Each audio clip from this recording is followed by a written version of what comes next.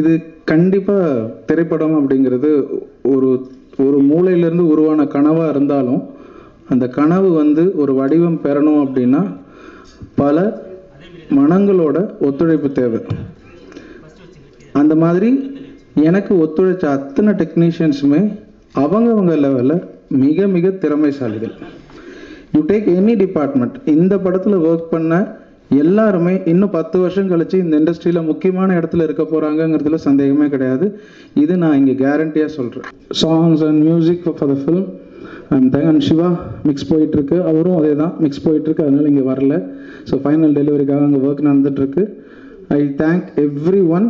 So April 14th வரோம், பாருங்கள், enjoy பண்ணுங்கள். அண்ட் மோஸ்ட் இம்பார்ட்டன்ட் பர்சன், இந்த படம் வந்து நடக்கிறதுக்கு முக்கியமான காரணம் என்னுடைய பிரதர்.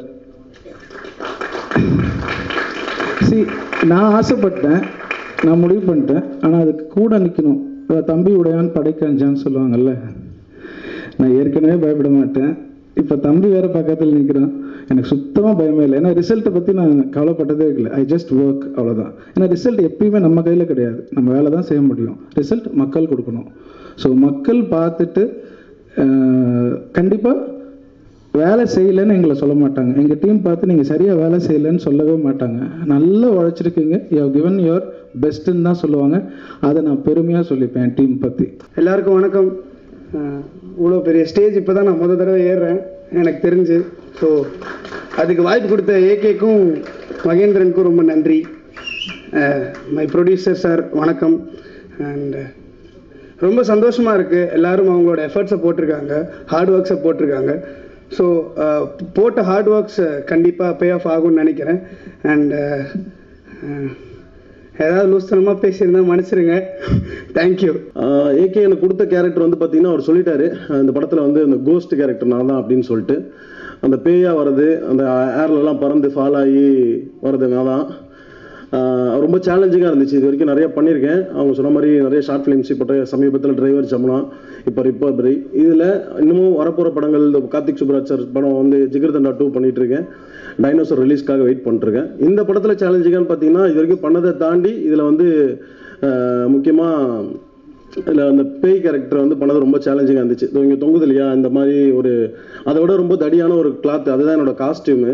அந்த காஸ்டியூம் டிசைனர் நரேஷ் ஒரு தம்பி, எல்லா இடத்துலையும் அவனே கிழிச்சு விட்டா அதான் காஸ்டியூம். அதை போட்டு இருக்கவே முடியாது. அது ஒரு பெரிய எக்ஸ்பீரியன்ஸாக இருந்துச்சு. அதில் மேக்கப் வந்து தப்ரீஷ் தம்பி பண்ணியிருந்த மேக்கப்பு ஃபுல்லாக மூஞ்சில் ஃபுல்லாக வெட்டு காயம், அதுக்கப்புறம் ஒரு லென்ஸ் இதெல்லாம் வச்சுருந்தாங்க. அந்த லென்ஸு போட்டால் என்னால் எதையுமே பார்க்கவே முடியாது. என் கூட எப்பவுமே யாராவது ஒருத்தர் சப்போர்ட்டுக்கு வந்துகிட்டே இருப்பாங்க. ஏன்னா மிஸ்டில் இருக்க மாதிரி ஏதோ ஒரு உருவம் தான் தெரியும். ஸோ அதனால் அந்த ரோல் பண்ணது ரொம்ப சேலஞ்சிங்காக இருந்துச்சு.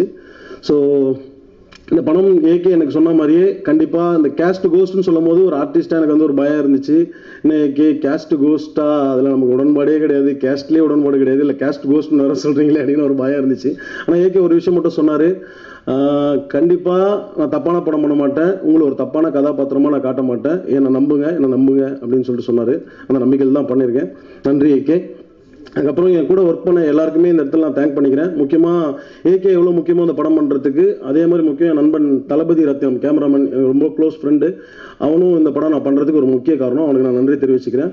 இந்த படத்தில் என் கூட ஒர்க் பண்ண அனைத்து டெக்னீஷியன்ஸ்க்குமே என்னோட நன்றி தெரிவிச்சுக்கிறேன். மியூசிக் டைரக்டர் திவாகர், அப்புறம் எடிட்டர் முகன்வேல், மேக்கப் தப்ரீஷ், அதுக்கப்புறம் அதில் ஒர்க் பண்ண எல்லா டெக்னீஷியன்ஸ்க்குமே ஸ்டன்னர் ஷாம் மாஸ்டர் வந்து எங்களுக்காக ஆல்ரெடி நாங்கள் ஒரு படம் பண்ணியிருக்கோம். இதில் கூடும் போது எங்களுக்காக வந்து சின்ன சின்ன விஷயங்கள்னாலும் வந்து எங்களுக்காக ஹெல்ப் பண்ணார். அவருக்கு என்னோட பெரிய நன்றி தெரிவிச்சுக்கிறேன்.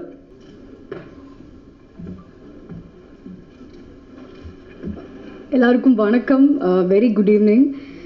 ஆக்சுவலாக வந்து இதுதான் என்னோட முதல் ப்ரெஸ் மீட்டுன்னு சொல்லணும். ஸோ ரொம்ப அங்கே இருக்கும்போது ஈஸியாக இருந்தது, இங்கே வந்து பார்த்தா கொஞ்சம் நர்வஸாக இருக்குது. ஃபர்ஸ்ட் வந்து ஆக்சுவலாக I want to thank Arun Karthik sir for giving me this beautiful opportunity. And so ஆக்சுவலாக வந்து இந்த கேரக்டர் வந்து இதில் பாரதி அப்படின்ற ஒரு கேரக்டர் நான் வந்து பண்ணியிருக்கேன். So very happy to be the part of this beautiful movie. And so actually வந்து Master Mahendran, my beloved friend, and very happy to be working with him. And Noble Mari, actually அவங்களோடலாம் பெருசாக எனக்கு screen space இல்லை, but வந்து happy to know them.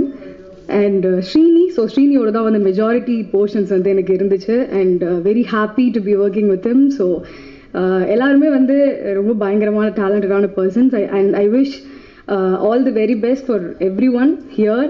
And நம்ம cinematographer தளபதி ரத்னம் ஒரு சூப்பராக work பண்ணியிருக்காரு. And எல்லாருமே இங்கே இருக்காங்க, எல்லாருமே வந்து சூப்பராக ஒர்க் பண்ணியிருக்காங்க. And music director sir and editor technicians எல்லாருக்குமே ரொம்ப ரொம்ப நன்றி. Thank you so much. And coming back to me. So என்னோட fans and followers, my family, friends எல்லாருக்குமே ரொம்ப ரொம்ப நன்றி. ஏன்னா இது வரைக்கும் நிறைய லவ் அண்ட் சப்போர்ட் எல்லாமே இருந்திருக்கு என்னோட டெலிவிஷன் ஜேர்னியில். ஸோ என்னோட சினிமா ஜேர்னிலையும் அதே மாதிரி அது கண்டினியூ ஆகும் அப்படின்னு நான் நம்புகிறேன். அண்ட் நிறைய அந்த லவ்வுக்கு எல்லாத்துக்குமே வந்து டிசப்பாயிண்ட் பண்ணாமல் நானும் கண்டிப்பாக வந்து I would love to strive to work hard. And கண்டிப்பாக வந்து சூப்பரான ப்ராஜெக்ட்ஸ் எல்லாமே வந்து ஃப்யூச்சரில் பண்ணுவேன் அப்படின்னு நம்புகிறேன். அண்ட் யா, ஸோ நிறைய பெரிய பெரிய கனவுகள் இருக்குது. அது எல்லாமே டக்குன்னு ஒரு வேர்டில் சொல்லிட முடியாது. So I want to prove, கண்டிப்பாக strive to prove. Thank you so much. And ரிப்பப்ளி வந்து April 14th ரிலீஸ் ஆகுது. I'm very happy. ஸோ எல்லோரும் வந்து தியேட்டர்ஸில் வந்து கண்டிப்பாக பாருங்கள். ஹோப்ஃபுல்லி கண்டிப்பாக எல்லாருக்கும் பிடிக்கும் நம்புகிறேன். Thank you so much.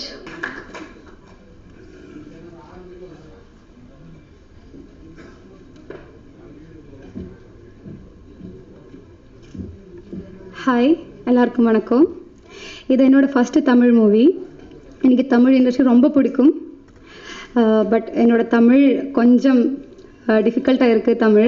தமிழ் படிக்கிறதுக்காக நான் ட்ரை பண்ணிகிட்டே இருக்கேன்.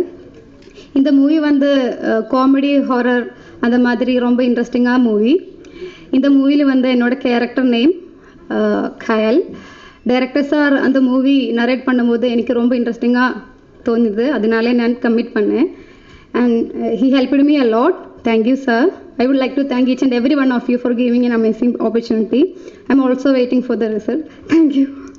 Ha hasi ban gaye, ha nami ban gaye, tum mere aasmaan tere zameen ban gaye.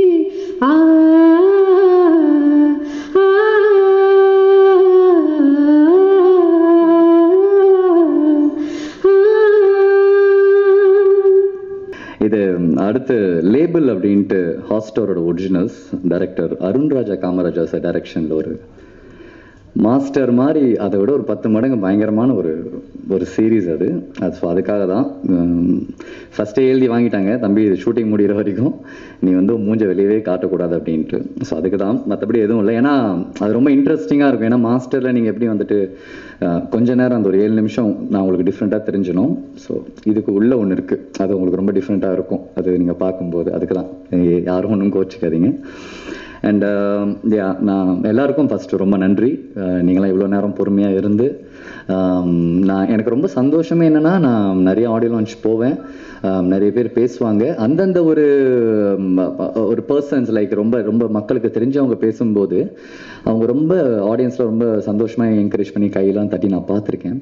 But எனக்கு என்ன ரொம்ப சந்தோஷம்னா, இந்த ஃபங்க்ஷனுக்கு வந்ததுக்கப்புறம் தான் என்னுடைய இவ்வளோ அழகான ஒரு படத்துக்கு பின்னாடி எங்களுடைய இவ்வளோ அழகான ஒரு படத்துக்கு பின்னாடி இவ்வளோ டேலண்ட் வேலை பார்த்துருக்காங்கன்னு எனக்கு இங்கே வந்தப்புறம் தான் தெரியுது. அவங்களுக்கு என்னுடைய ரொம்ப ரொம்ப நன்றி. ஏகே வந்துட்டு இந்த படத்தில் சந்திக்கும் போது ஜஸ்ட் ஒரு டைரக்டராக தான் நான் பார்த்தேன். பட் இன்னைக்கு ஆனால் வந்துட்டு ஹீஸ் மோர் தென் டைரக்டர். இன்னைக்கு நான் என்ன மாதிரி படம் பண்ண நல்லாயிருக்கும், நான் எப்படி பேசினா நல்லாயிருக்கும், நான் எப்படி இருந்தால் நல்லாயிருக்கும், நான் என்ன மாதிரி நான் அப்ரோச் பண்ணணும் ஸ்கிரிப்டை அப்படின்னு எல்லாத்துலேயுமே ஏகே என் கூடயே இருக்காரு. இந்த ஒரு படம் இல்லை AK, for ever you have to be with me. ஏன்னா வந்துட்டு நோ மேட்டர் வாட், உங்களுக்கு வேறு ஆப்ஷனே கிடையாது, எழுதி கொடுத்துட்றீங்களா? So thank you AK, love you so much AK.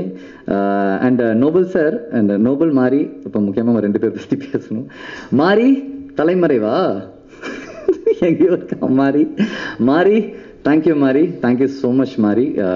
ரொம்ப ஃபைனஸ்ட்டு ஒரு பர்சன் கிட்டே, ஒரு ஹியூமன் கிட்டே நான் வேலை பார்த்துருக்கேன் நினைக்கும் எனக்கு ரொம்ப சந்தோஷம். இது உன்னோட இடம் கிடையவே கிடையாது மாரி. யூல் கோ பிளேசஸ். உன்னுடைய ஒரு ஆர்வம், உன்னுடைய ஒரு தவிப்புக்கே நீ யூல் கோ பிளேசஸ். தேங்க்யூ ஸோ மச் மாரி. உன்னை பார்த்ததில் எனக்கு ரொம்ப சந்தோஷம். And I come to Nobel. நோபலை பற்றி சொல்லிகிட்டே இருக்கலாம். ஏன்னா நோபல் ஒரு பியூட்டிஃபுல் கிட். அவன் ரொம்ப செல்லமான ஒரு புள்ள, ரொம்ப நல்ல பையன், ஜாலியாக இருப்பான், ரொம்ப நல்லா நடிச்சிருக்கான். ஒரு ஆக்டர் கிட்ட இருந்த மாதிரியே இல்லை. ஏன்னா நிறைய பேர் என்கிட்ட இந்த படம் பார்த்தவங்கலாம் சொன்னாங்க, என்னப்பா 3 பேருமே ஃப்ரெண்ட்ஸா, அப்படி தெரியுது. உண்மையாகவே வந்துட்டு எனக்கு அப்படி தான் இருந்துச்சு. நான் பேக்கப் ஆன அப்புறம் கூட நான் மாறி நோபலின்னு தான் தேடிட்டே இருப்பேன். டே எங்கடா இருக்கீங்க, ரூமுக்கு வாங்கடா அப்படின்ட்டு. ஸோ அவ்வளோ செல்லமான ஒரு பசங்க. Very happy working with you Nobel. And வந்திருக்கிற பத்திரிகையாளர்கள் and media and YouTubers and every one, thank you so much.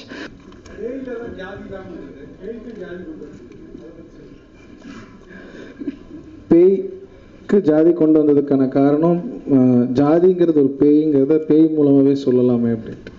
ரிப்பபரி இதுக்கு முன்னாடி நம்ம எல்லாரும் எப்போ கேட்டிருக்கோம்னா, கமல்ஹாசன் சார் சாங்கில் கேட்டிருக்கோம், பேட்டை படத்தில் சாங்கில் கேட்டிருக்கோம்.